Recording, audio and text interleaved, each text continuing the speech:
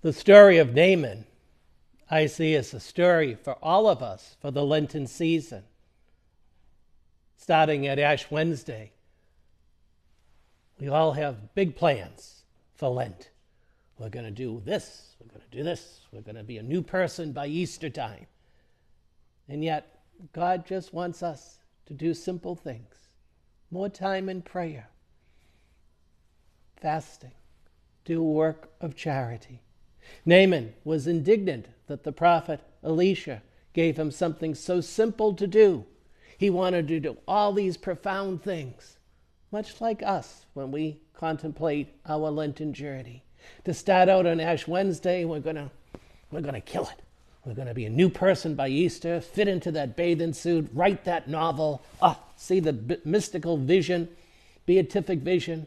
And yet, God calls us to do simple things. Spend more time in prayer with me. Contemplate fasting on Friday. Do a work of charity. It's in the simple things indeed that we encounter God. It's in the very simple, everyday, ordinary that we are meant to see God.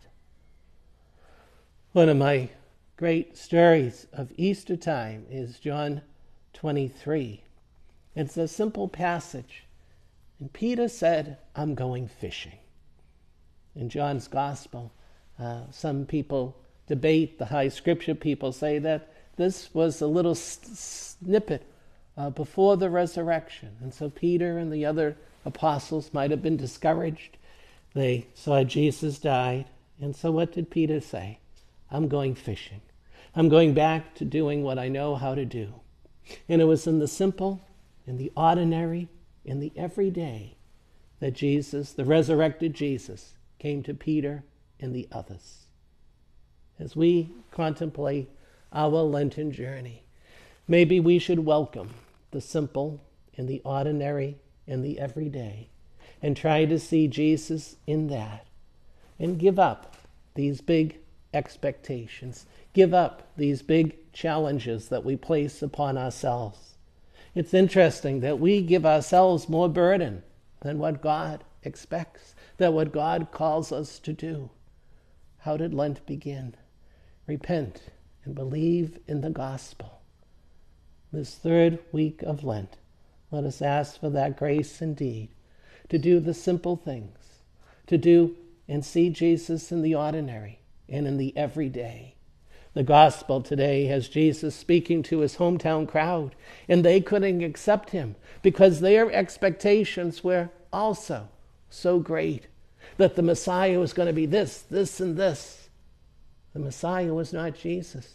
They couldn't accept that someone that they grew up with, someone who they knew as a neighbor, could be the Messiah, could be God. Sometimes expectations are so great and yet so wrong. As we enter this third week of Lent, let us see Naaman as our example for the rest of Lent. And if we've already fallen, if we've already broken some of our promises, let us get up and start again. That's what all the fathers and mothers in the desert used to tell their followers of the early church. If you sin, stand up and begin again. So, if Lenten promises have already been smashed, let us begin again. And maybe give up doing the profound. Maybe give up all of these high expectations and just spend more time in prayer with God. To welcome fasting and to do a small work of charity.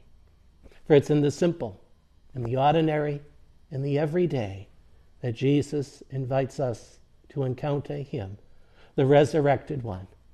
So let us welcome the rest of Lent by doing the simple, the ordinary, and the everyday.